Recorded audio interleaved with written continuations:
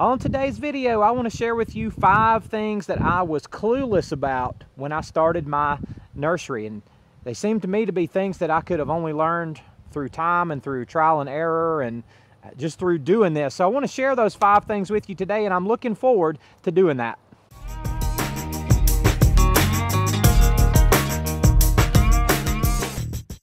The first thing that I had no clue about that I wanted to share with you is when I started doing this, I had kind of had the idea that I wanted to try to grow some plants, but I did not know what plants to grow, because when I go visit a nursery to buy plants for my own house or just to look around, I always see these beautiful blooming perennial plants like daisies and coneflowers and black-eyed Susans and all of these beautiful perennial plants. And in my mind, when I think about a nursery, that's the first things that come to my mind, is these plants with these beautiful, beautiful flowers on them.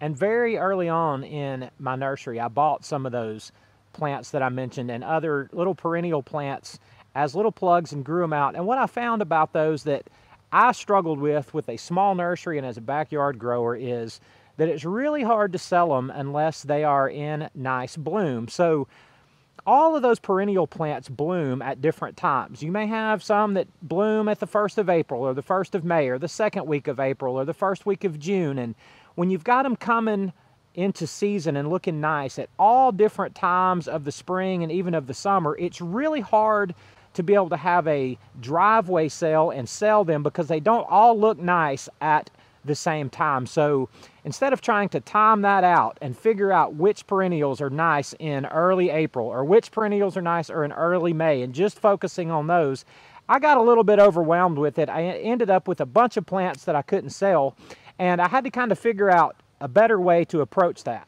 So as time went on in my nursery, I figured out that there are plants that look good for a very, very, very long time. And I talk an awful lot in my videos about plants like the arborvitaes, these screening trees. Now, if you look at this is an evergreen screening tree. This is perfect size to sell right now. And you tell me what time of year this would not be pretty to sell. Well, the reality is it's pretty all the time. So I can sell these March through October easily, and I just don't try to sell them in the winter because I don't think anybody's looking for them in the winter. But they look nice all the time, not just 1 or 2 weeks in April or 1 or 2 weeks in May, but they look nice all the time. Same is true with the hostas, and I've talked a lot about these hostas, and here's just an example of one. But what I had to figure out is, what are some plants that I can do on a small scale in my backyard that will look nice all the time, or at least for several months of the year. So that was just something that I didn't know when I was starting my nursery. So now I focus on plants like hydrangeas and hostas and evergreens and some other plants that I've showed you, but I want plants that are nice for a long time and not just for a short time.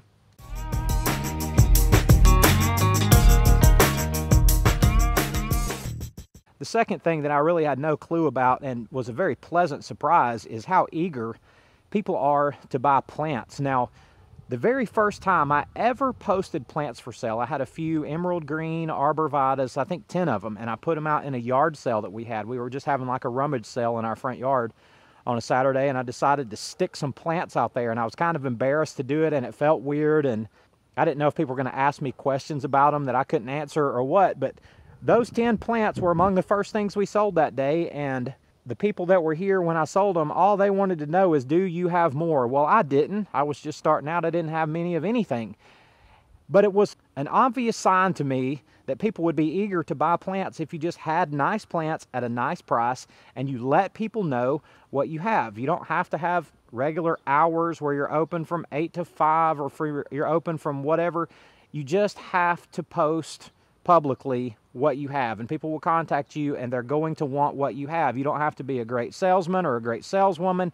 You don't have to have any great marketing skills. You just have to be willing to let people know what you have, and people will be eager to buy nice, pretty plants from you at a fair price from your own backyard.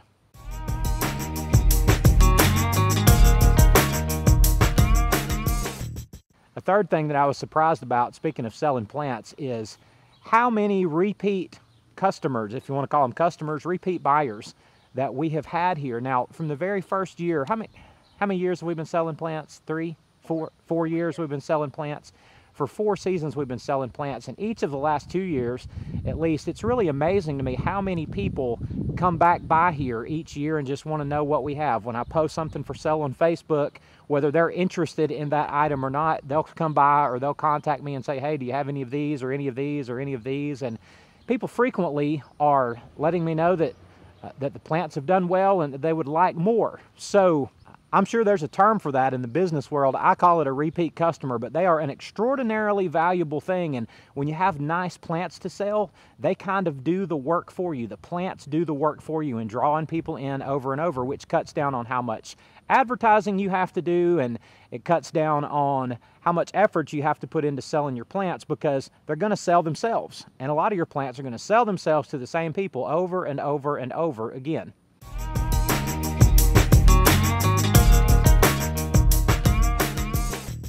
A fourth thing that I had no idea about, and it was really one of the big hang-ups about getting started, and again, when it comes to starting a nursery, there's just so much that's unknown, and it's hard to find the answers to out there. So there's not just this place where you can go look up the answer to how to start a nursery and here's you some steps, unless you check out this video right here.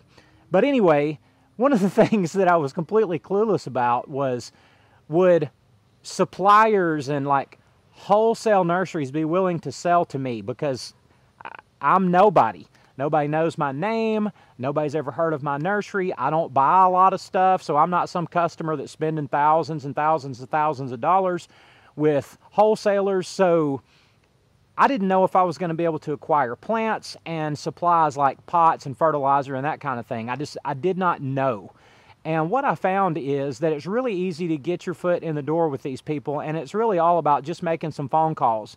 The overwhelming majority of wholesale nurseries that you're ever going to deal with, whether you're just buying in a few plants like I do, or certainly buying in on a much, much larger scale, their job and their livelihood is selling baby plants, selling small plants. And they want to sell them to people like me. They want to sell them to people like you who are just buying 50 of something or 100 or 200 or 300 of something, just a few plants.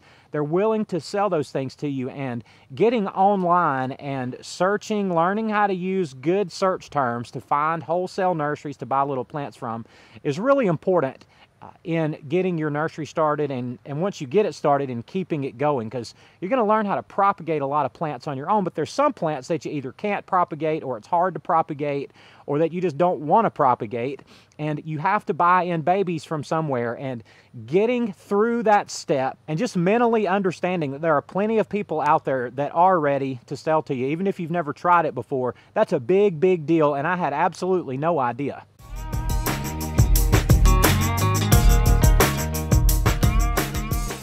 A fifth thing that I was clueless about, just didn't know, was how quickly my space was going to get filled up with plants. Now, I've got about 1,400 or 1,500 square feet back here that is my entire backyard nursery. Now, that doesn't mean there's 1,500 square feet with plants on every inch, but that's some grassy areas out here, and that's my potting soil pile, and that's some walkways, and in all, about 1,500 square feet. And what it seems like is that you can never have enough space, you can never have enough potting soil, you can never have enough pots, and however much space you think you need, however many supplies you think you need, whatever number of plants you think you want to limit yourself to, you're probably going to outgrow it faster than you ever thought. If you're into propagating plants, which as far as I'm concerned, doing a backyard nursery effectively, you absolutely have to propagate most of your own plants. But when you start doing that, you're going to overrun yourself with plants. It's one of those good problems to have, but it turns in sometimes to, where am I going to put all that stuff? And that's why I've got 1,000 arborvitaes out here that are just kind of crunched all together, and it's because they just expand and grow and get out of hand a little quicker than you ever thought. Again, good problem to have. They're all worth something, but you have to sell them. But that being said, I just didn't know that what I intended to take up about 400 or 500 square feet now takes up 1,500 plus. So as you're thinking through your nursery, as you're planning for your nursery, just always understand that you're probably going to need more space than you think. So this was just a quick video today to just get you to thinking about some of the things that you probably don't know about starting a nursery, but maybe some more things to think about. Listen, I would love for you to subscribe to my channel right over here. Just click on my face right over here. And here's a couple of other videos you can watch that teach you more about backyard growing, backyard nursery, and kind of how to make all of this work on your own spare time. Thank y'all for watching today. I love every single one of you, and I'll see you on the next one.